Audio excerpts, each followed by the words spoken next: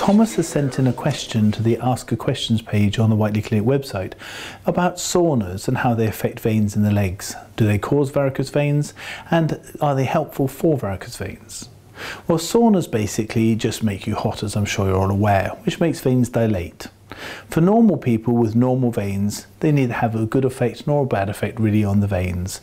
There's not much there that we have to worry about, provided you don't get dehydrated.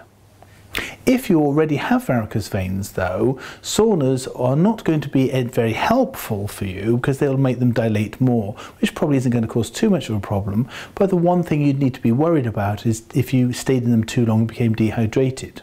What we know is if you become dehydrated and the blood becomes thicker, it could possibly just make an increased risk of deep vein thrombosis.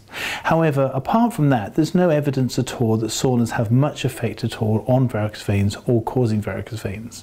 One note of caution though, if you've had treatment for varicose veins, especially sclerotherapy in the recent past, and then you have a sauna, you'll find the inflammation is much worse. And we do advise our patients not to have any hot weather or saunas for 6 weeks after any sclerotherapy or other endovenous technique.